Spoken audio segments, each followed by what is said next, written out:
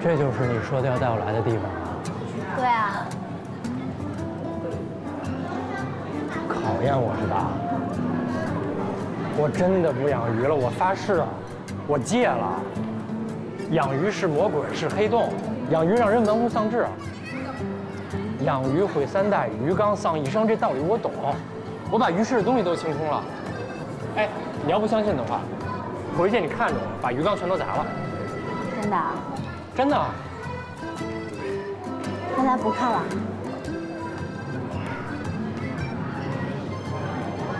不看了。行了，票挺贵的。这也太壮观了吧！这就是在专业水族馆里才能达到的条件，能有自然光照，还通风，所有的循环系统都是最顶级的。哎，你看看，哎，这里边得有好几万金鲳鱼吧？哇！叔叔，这个是什么鱼呀？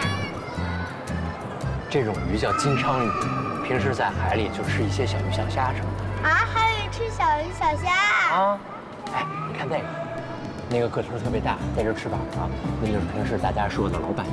他平时吃一些贝类。那怎么没有？还有食人鱼呢？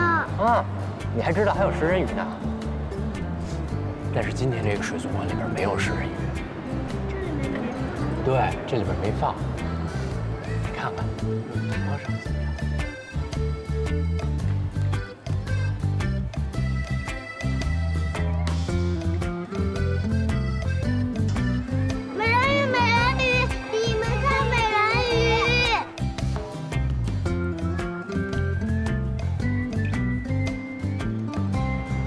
小琴，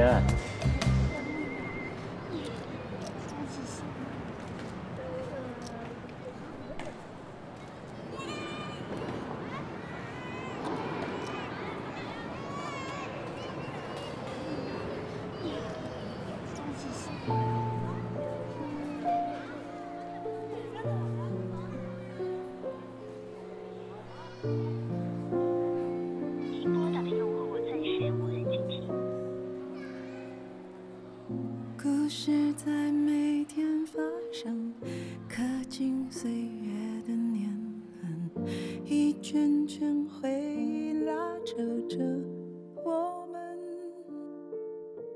生活它可不可能永远爱情的口吻？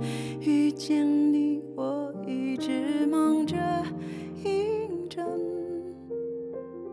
一个人爱一个人，当相处变成课本，谁愿意为谁多退让一寸？原谅我一直提问那些有关于永恒，当我看到原来你也当真。我想你是我最好的另一半，世界如何运转，你是唯一答案。体会我的快乐，安慰我的不安，将每一个大困难都包成了小简单。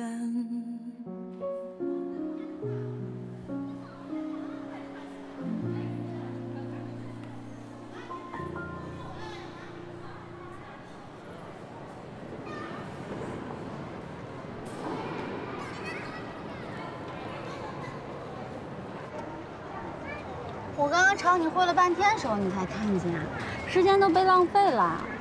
这美人鱼的项目可贵了，我好不容易查到这个水族馆有，特意来的，你就看了几眼，而且跟我想象的都不一样，被人拖走一点都不美。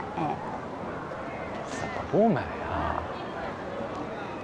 你看看，我觉得挺美的啊。哎，还真挺美的。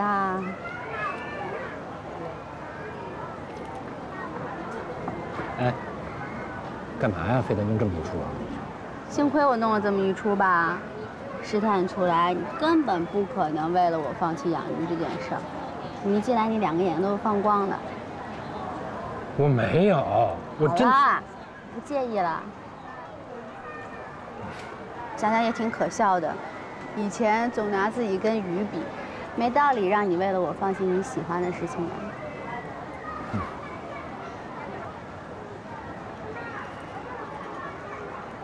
你不是说家里的鱼缸都清空了吗？要不要带一条美人鱼回去养啊？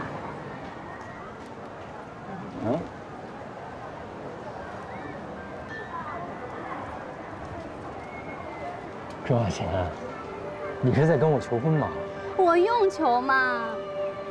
啊，你不用，我求，我求还不行吗？那你现在就求。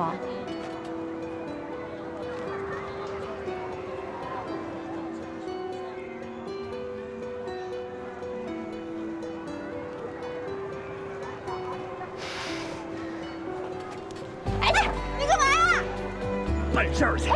把我放下来！这么多人呢！行，办事儿去。办什么事啊？办大事。我以前可羡慕人家发房车旅行的照片了。我知道，你每次还都发给我呢。可是那些照片里面都没有拍这些琐碎的事儿。这就是现实和理想之间的差距。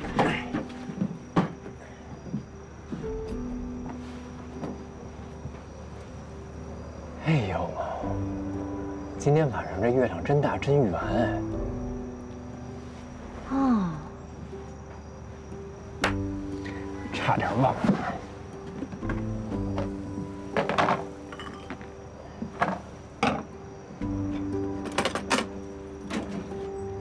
哎，你看这盆酒眼熟吗？你看这塞子。你们单位发的那篇儿，你还真当是我们单位发的呀？我知道，以前我们家里的这些琐事都是你做的，就是这些日复一日、重复的、不凸显价值的小事儿，让我慢慢都看不到。不是你看不到，是我没做好。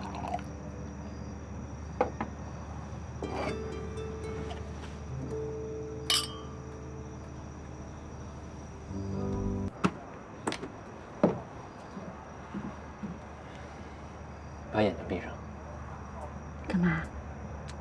你闭上。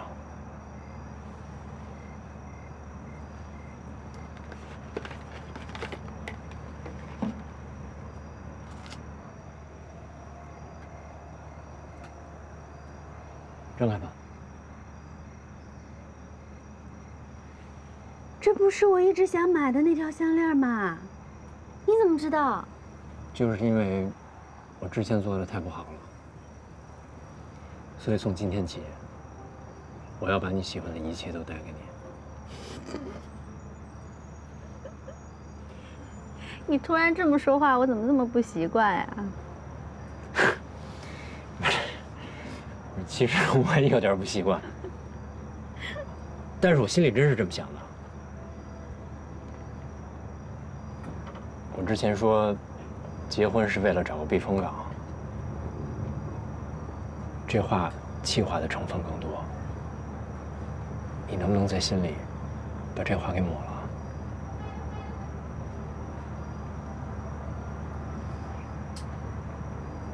其实从咱俩见第一面，第一次相亲，我心里就认定是你了。第一次见面，我干嘛了？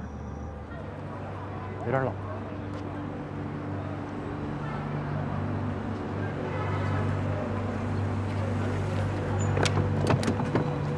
哎，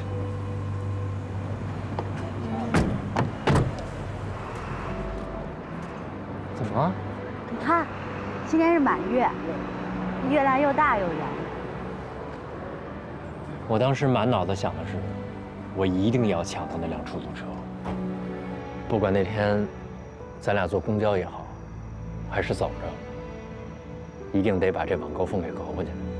而且我觉得，那天晚上满大街的人，肯定跟我相同一样。只有你，不着急，也不忙的，还能抬起头看看天上有月亮。